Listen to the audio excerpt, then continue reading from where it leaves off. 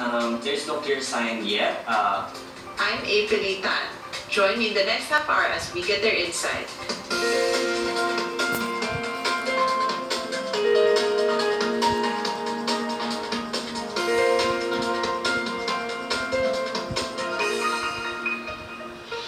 The Philippine Stock Exchange started the year with an optimistic outlook that it can beat the 15-year record of 9 initial public offerings in 2022.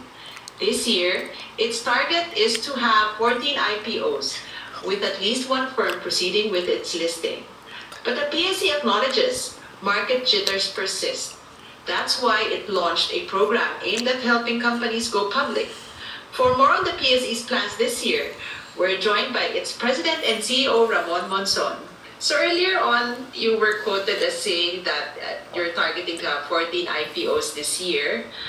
Do you think this target is still achievable given the volatility of the market and the uncertain economic outlook? You know, the BSP released their business confidence survey.